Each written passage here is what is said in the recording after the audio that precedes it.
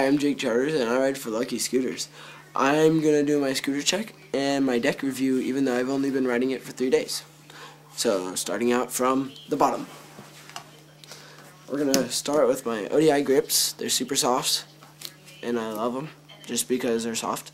Super soft, you might say. Then my ODI Barons.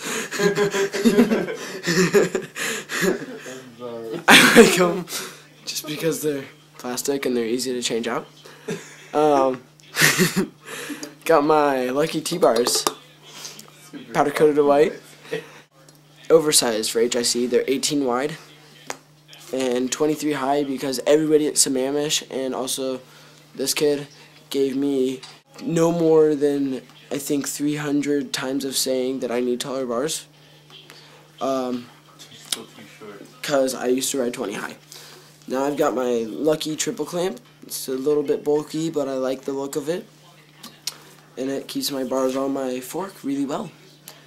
Holding my fork on is not a metal HIC shim. It's a composite, the Lucky composite HIC shim. It's not plastic. It's a lot stronger than plastic, and it just makes it so your bars don't corrode on the inside. It's really strong, and it's just nice to have.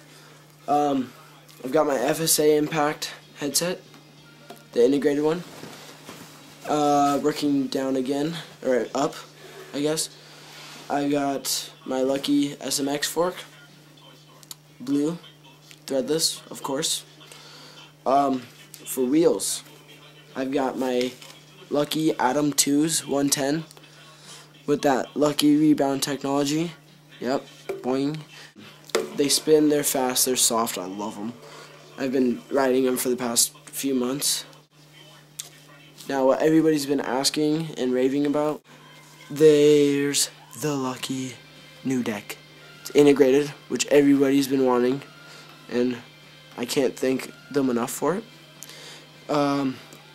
It's a nice clean look. It's got an 82.5 degree head tube angle.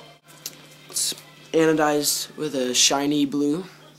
It's 20 inches long. This is going to be the one that you find on the mid-level complete, which doesn't make it any weaker, it's just the length. Foot space is 15 inches.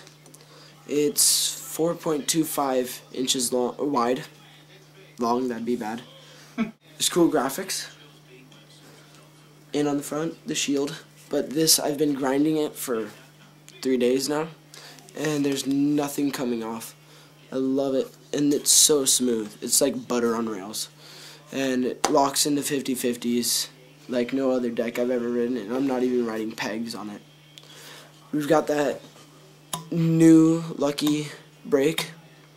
It's a steel, so it's stronger and still has enough control over your speed and for manuals if you decide to ride your brake on manuals. My back wheel is the exact same as my front, the Atom 2.